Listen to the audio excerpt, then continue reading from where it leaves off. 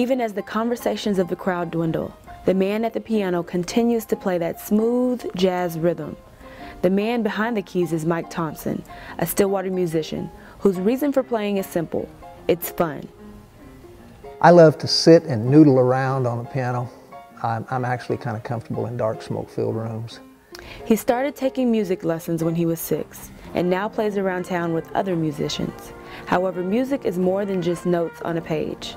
Director of Stillwater Jazz Kent Taylor says music can be used as relaxation. Music is the thing that gives them pleasure.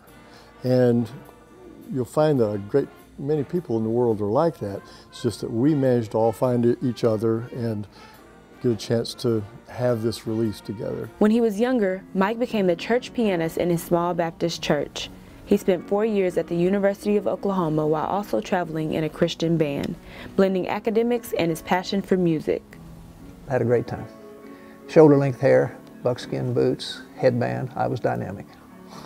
When I look at the pictures now, I look rather dumb, but you know, everybody else looked that way. So that's how the music and then the academics just kind of walked together.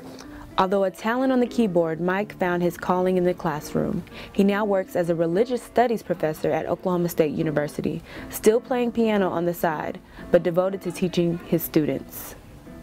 It has been a delightful combination because I've been able to do both.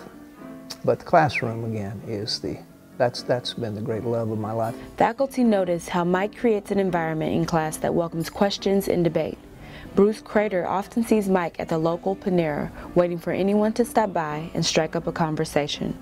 He professes way beyond just his discipline. His whole person is remarkable in that he's always giving to other people. Bridging music and church was an easy fit, one that has been a time-honored tradition in biblical history. For Mike Thompson, it couldn't end on a sweeter note. For O State TV, I'm Montanique Monroe.